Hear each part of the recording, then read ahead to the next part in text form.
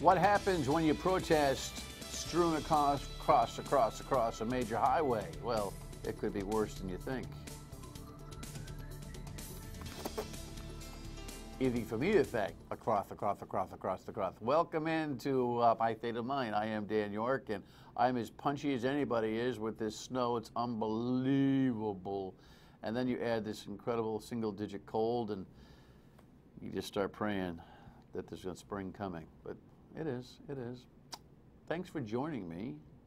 It's nice to have you. State Senator Raptakis is my guest this evening. You're saying, wasn't he on last night, Dan? Yeah, for a couple of minutes, because we had so much to do. There were so many news items to touch base on. Then we had to get into the whole football thing and the Patriots and the Super Bowl and Pete Carroll and Tom Brady and Malcolm Butler and all that. So that I spent a few minutes with Senator Raptakis on a couple of things that he actually didn't come to the studio for. He came to the studio to talk about his legislation, which is designed to jack up the penalty to felony for those knuckleheads that decide that they're going to, lay across a highway, a major interstate highway. We're doing what we can to bring on people who actually think that's a smart idea, and in the Selma tradition, we'll let you know when that happens. In the meantime, we shall visit that conversation with Lou Raptakis, which I actually recorded yesterday afternoon, momentarily. In the meantime, let us check the rundown and see what's going on. You can't trust these guys to throw them. We'll talk about the latest ISIS caper. Talk about a gratuitous attagirl that came from the governor for the ed commissioner yesterday, and the timing is, well, special. That's what I was driving when I left here yesterday. That's the speed. And you know what? When it's snowing, what do you expect? I'll elaborate. What else do we have here, Laura? Yeah, there's a parade tomorrow for your Patriots, Patriots Nation, but there's a caveat. There's something you cannot do. And let's check in with your state of mind as well. All right, so under the category of timing question, it looks like these guys from ISIS are just not as smart as they think they are. Here's the headline. Yeah, all right. So, I mean, it's disgusting. And so is this CBS video that I'm going to show you here in a second. Remember that this was all about,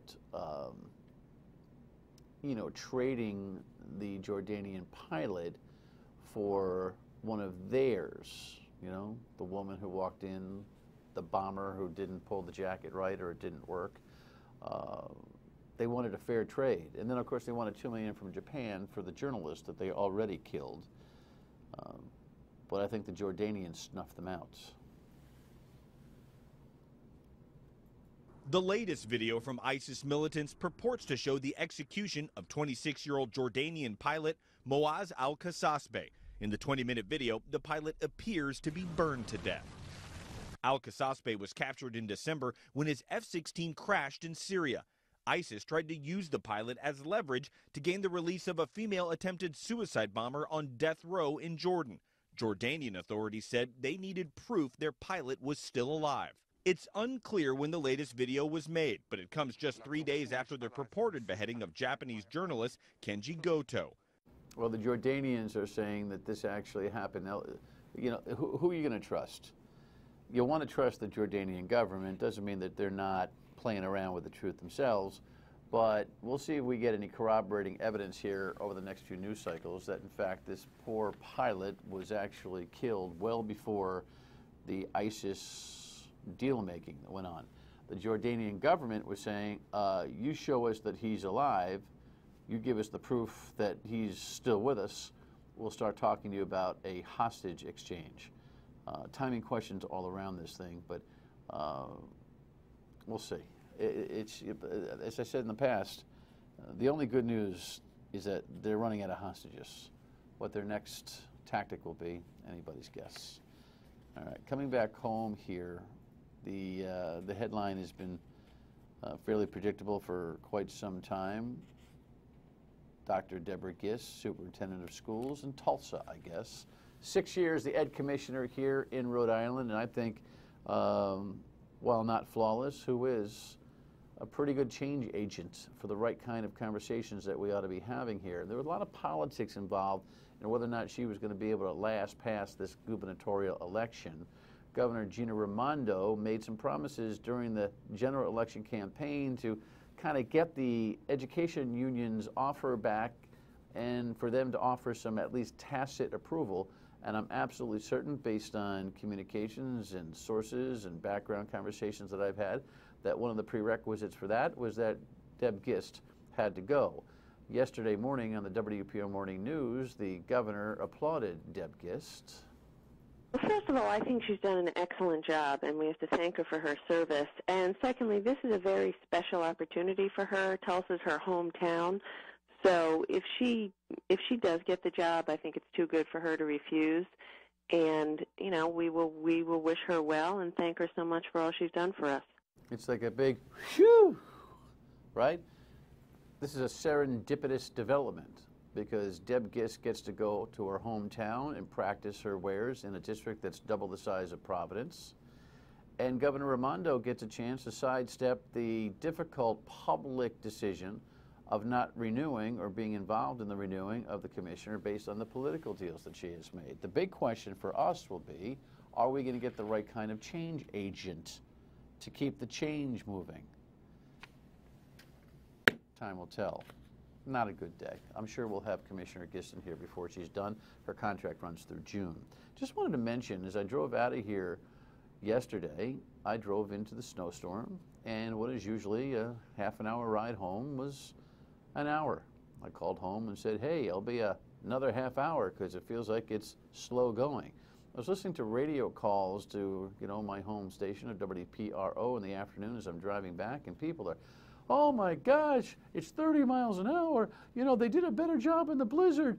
By the way, the temperature was changing. The surfaces of the road were changing. It was snowing like, you know what, absolutely freezing. I understand when there's a couple of inches of snow, even on a highway, and I got to go slow down. I don't know. Yeah, you guys have got to relax a little bit.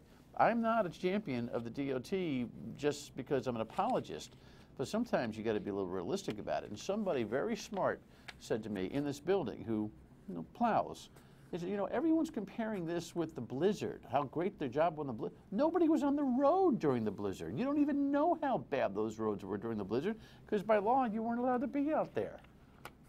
Just a thought. Relax. Everyone's a little testy. All right, Duck Boat Parade, Duck Boat Parade. The champions will come parading down from the Prue Center to City Hall in Boston. It was postponed today because of the snow. Here's what the mayor had to say. The weather will be warmer, but we're still asking people to make sure you dress appropriately for it because you'll be standing out in the street. I'm asking you not to go on snowbanks.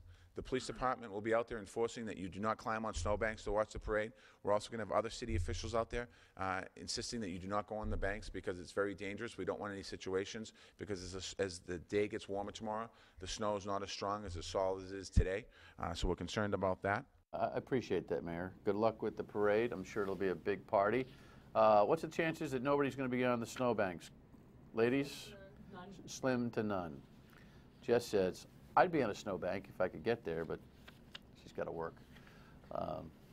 Careful on the snowbanks that you're not supposed to be on tomorrow. And finally, your state of mind. This is how you get in touch with us. 228-1886, email, Facebook post, all that. We have a viewer tweet, I think, here. I wish Ms. Gist the best of luck, Facebook anyway. Congratulate her on escaping Rhode Island's downward spiral. A bittersweet message, don't you think? Well, I congratulate her too. And I hope we're not on a spiral. Senator Raptakis, in a conversation we had yesterday about protesting on the highways next.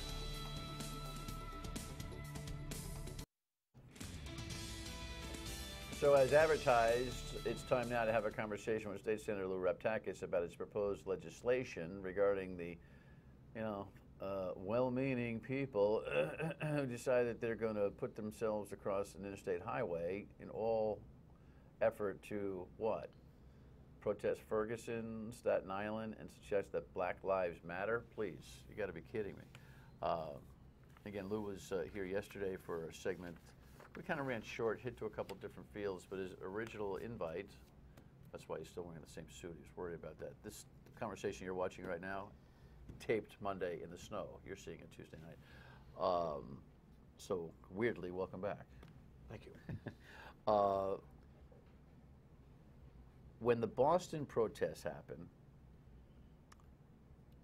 on 93, I said on the radio, there ought to be another law.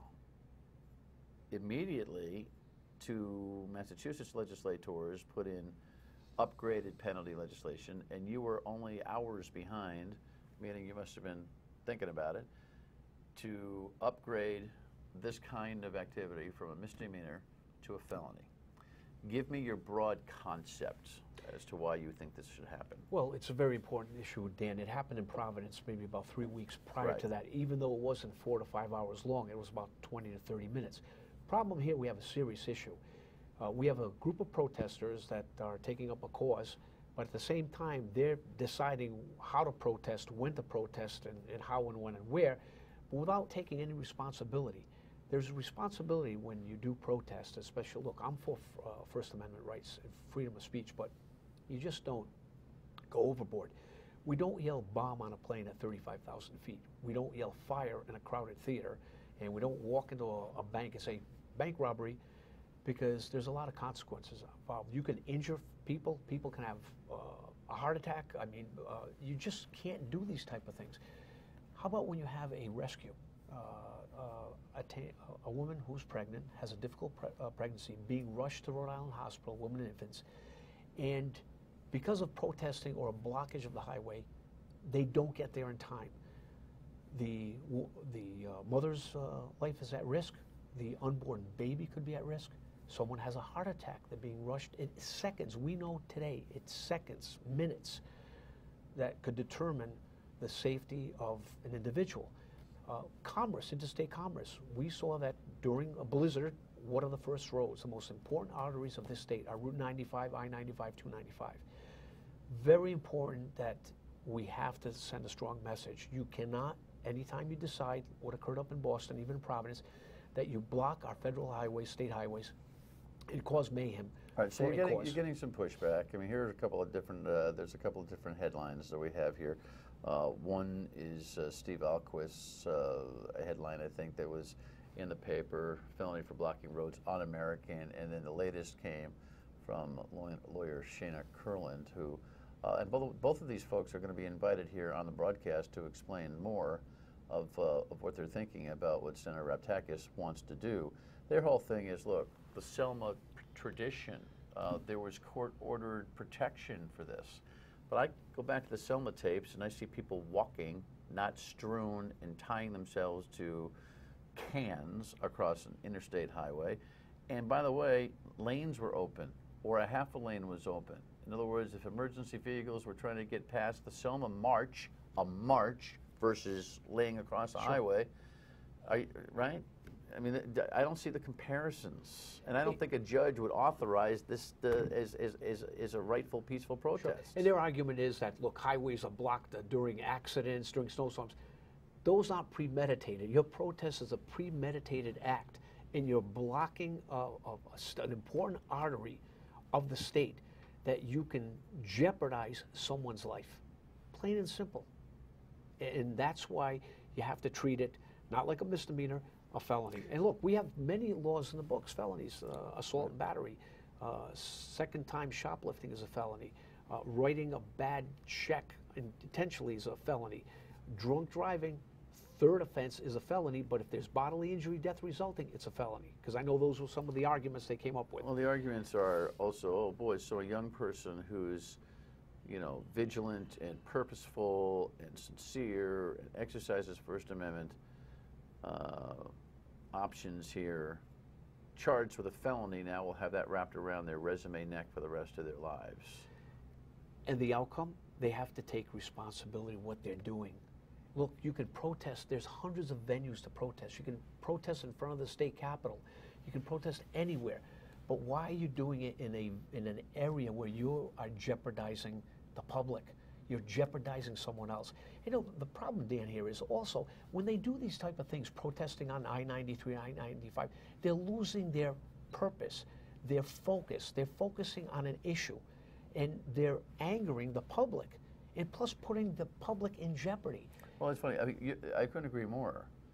I can't remember ever having somebody tell me that they remembered why they were doing it. It's just that they did it. But that's on them. It's not for you to legislate, running a bad play, a la Pete Carroll. It's like they run their play. It fails. It doesn't serve their purpose. It's not for you to legislate whether or not they should exercise the First Amendment effectively. It absolutely is within your purview, I think, to suggest that the penalties ought to be tougher. We should do, we'll pause here, we'll come back. We'll talk about what kind of penalties Lou's actually talking about, and then talk about what highways ought to really be protected. Stay with us. Yes, some of the joy, that of course was on 95 in Providence, and of course we've showed you 93 in Boston, two protests. Thankfully it's a little chilly out there right now, and maybe not such a great move for folks who, want to make a point about equity and, racial discrimination when it comes to law enforcement and all of that, because those messages seemingly have been lost when you jam up the highways the way they have. And State Senator Lou Raptakis has drafted a bill along with State Representative Raymond Hull, who, by the way, is an African-American police officer, credible in terms of his approach, and both of you have introduced this legislation in your respective houses. You had a lot of co-signatures on the Senate side, correct? About 28 signatures out of 38. Does that bode well for you? Absolutely. Does the Senate President bless this? Oh, we're going to go through the committee process. Have you talked with her about it? Occasionally. Well, what is she telling you? Well, it goes through the committee process. Oh, please. She allows the chairman to make the decision. Okay, whatever. My And colleagues what on the about Judiciary Mattiello? Have Committee. you heard what he thinks on the House side? Not yet.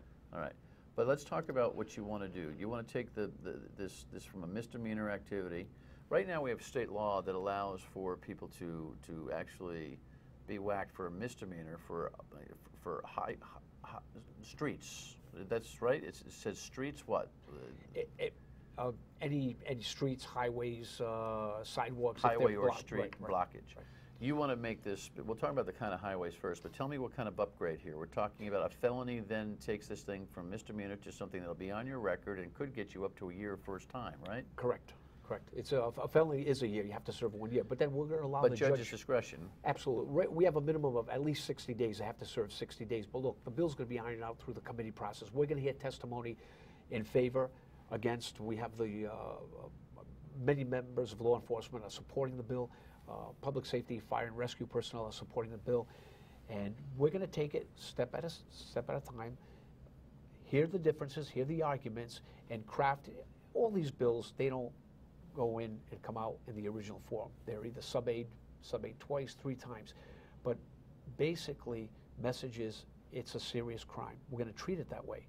Judge's discretion on the penalties. Look, judge can say 6 months, 3 months. Home confinement, whatever the case may be. We'll allow the judiciary to make that. You also put it a caveat, if I saw your original draft and read it correctly, that if something happens, life or death, that can be reasonably demonstrated Absolutely. to have happened because of one of these protests, it's even a stiffer penalty, correct? Exactly. That really is going to be treated as serious bodily injury, death resulting. We're going to treat it seriously. If you want to be irresponsible to protest on a highway, like we said, someone can lose their life being transported to a highway. They can cause an accident. Right. Members of public... So talk to me about roads. Because I think all streets and even all state highways, which is what you originally drafted, I think that's a reach. Right. We've changed the bill. Changed the bill to highways. And what I like to do is focus on the major arteries, 95, I-95, 295, the overpasses, off-ramps, on-ramps, and basically any highway. I'll give you a good example, 146, which either leaves the city of Providence, comes into the city of Providence, Route 4, those major arteries. Look, we don't want to focus on Route 6. Well, Route 4. Route 4 coming off 95, the split, where you head south toward URI. Okay, because if you get caught there... You could block up 95 again. That's a road that's specific to that 495 merge. Exactly. Right We're going to be very careful. We're going to speak to DOT. 195 coming in to the state, leaving the state. You have I-95 6 closer to the city, but not 6 in Situate. Exactly. That kind of thing. You have the 295 belt. You have I-95, Route 6 from 295. So this will literally be road map specific. Sure. Absolutely. How ridiculous is it? Don't you feel? I mean, you have listen, to. I support your effort here, but you got to feel like this is a really dumb exercise that you have to literally take out your map and start saying you can't do it here, you can't do it here, you can't do it here, you can't do it here. My goodness. Yeah. And basically, it's the roads that are going to be very important to, again, public safety, commerce. We just got to be very careful. These are going to be interesting hearings. Oh, there's going to be a very large turnout. What do you think the timetable will be for this to be heard and voted upon? Basically, we'll try to have hearings maybe toward the end of February. Again, these bills travel at a snail's pace. Amendments, changing the bill, getting agreements from both. Don't forget, House has to agree with the Senate version. Senate version has to agree with the House version. And what about the governor's thought? Have you heard from her? Well, not yet. Basically, we're going to speak to everyone. We're going to talk to state police. We're going to talk to local police departments, public safety, DOT, judiciary, and get feedback from everyone. All right. And craft a very good bill. All right. Well, come back when we know we've got progress. I'm glad somebody stepped up. Somebody's got to do something about this. Good work. Thanks. Thank you. State Senator Lou Raptakis. One more thought. Stay with us. By the way, nice gesture by Tom Brady. He's going to have Malcolm play. Isn't that nice? Brady is so class. And that kid Butler deserves it. What an effort. What preparation. Scott Avedisian, the mayor of Warwick, tomorrow night, 7:30 and 11:30. I'll see you at noon on WPRO. Good night.